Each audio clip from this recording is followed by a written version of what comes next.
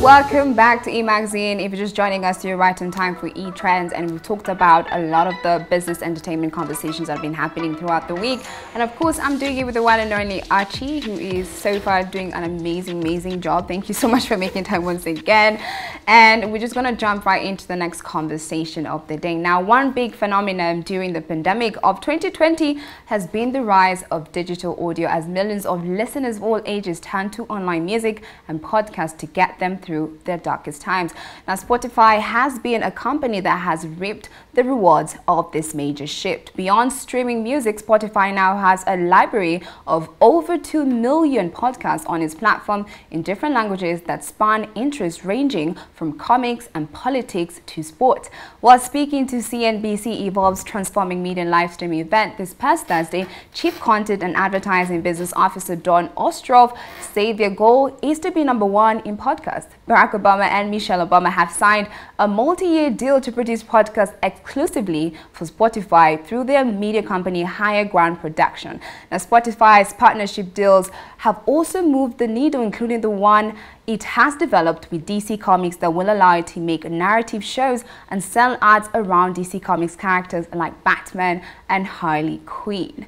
Now, of course, I just want to get to know if you believe, if Spotify is talking about maximizing its growth on podcast, will this give artists an opportunity to market their music? Because now it's not just about us going to listen to music on Spotify, but also can listen to podcasts. Yeah. I feel it's a really good platform for creatives in general. Because if you can put it into words and you can record it, then you can get it out there faster. Very true. Yeah. Now, during that interview, the Spotify creator said they believe their major aim to be successful in this game of podcasts is to just help people find their favorite podcasts, help people find things they want to listen to. Do you believe that is a good way to be successful in the space of podcasts? I do, because, well, it's hard to say, but there are people who are really into some weird things. And people who want to talk about everything. Like, everyone has an interest that, sparks a passion in them. And podcasts allow you to do that. Like, there's no limitation on what you can talk about. You can literally have a show on a different topic every single week. It's an amazing ground. And how do you think podcasts will help, especially the generation of today, our generation, be able to learn about new things on this particular platform that allows them to connect with the creators they know, or just individuals who talk about something they relate to? Well, we have been told we are a very vocal generation. So podcasts allows all of us, like, you can start a podcast without much financial backing. So it has allowed most of us to be able to, speak out, say what we want. And then when it comes to the whole getting connected to the creatives you like or people you want to mentor you, it's even better, because back then, even musicians, you needed to give your tape to someone for them to listen to you. Now with podcasts, someone can be driving, they can just, find online and then just start listening. So your words, your voice, your ideas are out there. The people who are interested will find their way to you, then it's a connection. So I feel it's really good for creatives and anyone who has anything they want to say out there. That's very true. Now, moving into the Kenyan space, I have been seeing a lot of podcasts being, out there, left, right, and center. Is it something that's growing super well in Kenya? It's starting. It's starting. Because I did some research. There were guys who actually started podcasts some time back, but it didn't really kick. Yes. Because guys didn't really exactly know what they were. And understand it. Because, with podcasts, it's mostly just talking. See, like radio, you have like 5 minutes of conversation, then 10 minutes of music. Yes. Now, podcast is just conversation. Exactly. So it didn't really pick up, but right now guys are seeing how getting online is helping people get jobs and everything. So guys are starting up again with the podcast idea. Yeah. Okay. And of course, apart from being an entrepreneur, you mentioned that you're part of this podcast team. Yes. So I wanted to know how you guys are faring on in the Kenyan space. Have you come across other different podcasts that are, on the same level, kind of like competitors? Okay, for us, our podcast, I don't want to say we talk about stupid things, but we have very, very fun conversations about everything that's affecting the youth nowadays. And that's the good thing about podcasts.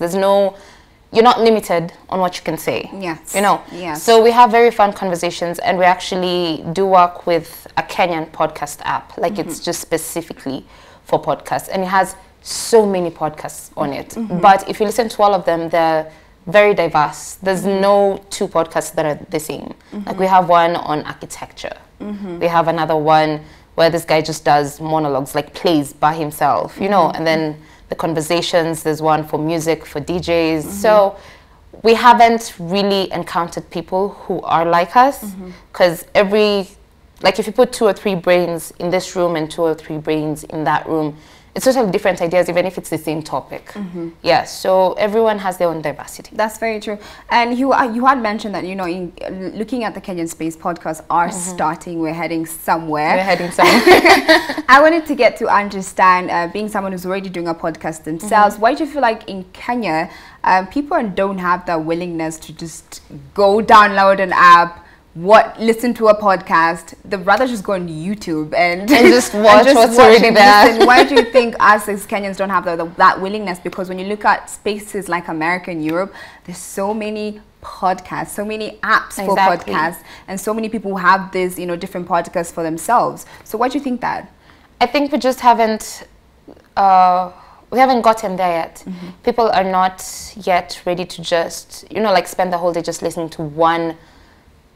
Let's say you like architecture, you're not ready. It's the same way, let's say clubs, Yeah. DJs mixing 2 minutes of music all the time instead of just listening to one song the whole time. So I think we haven't gotten used to listening to podcasts yet, but in time, once people get used to the idea of just sitting and listening to a proper conversation on a topic, I think it's true. I feel like it's the same way when YouTube started, we had a lot of YouTubers doing their thing. We were like, okay, what's going on? But now everyone's doing it, and it's become a super trend. And on that note, I wanted to ask you, do you think YouTube should be scared of podcasts taking over its space? Because I'm seeing different podcasts bringing in features where you can actually record yourself having the conversations.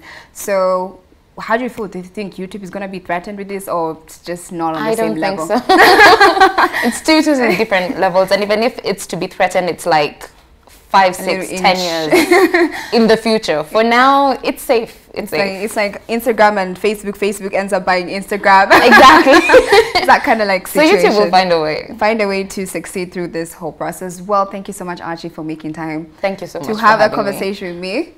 It's so much fun, guys. So much fun. And I do hope you've gotten some perspective and views on our conversation with Archie. Remember, you'll get to catch this repeat later on our social media platforms at Metro TV K. Also, make sure you let me know what are some of the trending topics you'd like to talk about, and send me and Archie your views on what we talked about today. Let us know what are your thoughts about podcasts and Spotify. Have you tried it out or not? Well, we are not done. We're going to have Fashion Cop next up, and then we'll be wrapping up E-Magazine. We'll see you guys.